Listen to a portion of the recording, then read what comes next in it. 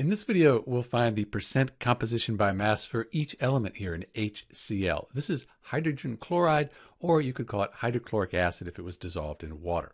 So let's first find the molar mass for the entire compound. If we do that, it'll look like this. We found these values from the periodic table for each element. We add them together. We end up with 36.46, and the units are grams per mole. So that's the molar mass for the compound. Now we'll do each element and then multiply it by the number of that element. So let's start with hydrogen.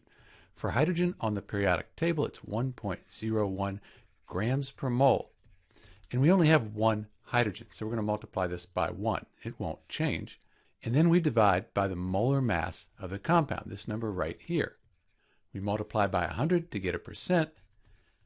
And when we do that, grams per mole, that cancels out. So that's gone, and we end up with, for the hydrogen here in HCl, 2.77%.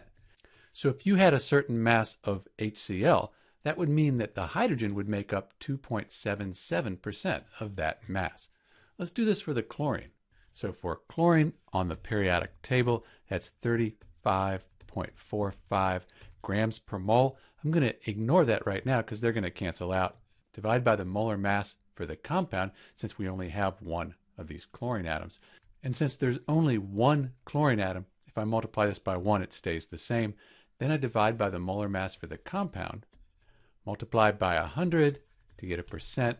I end up with 97.23%.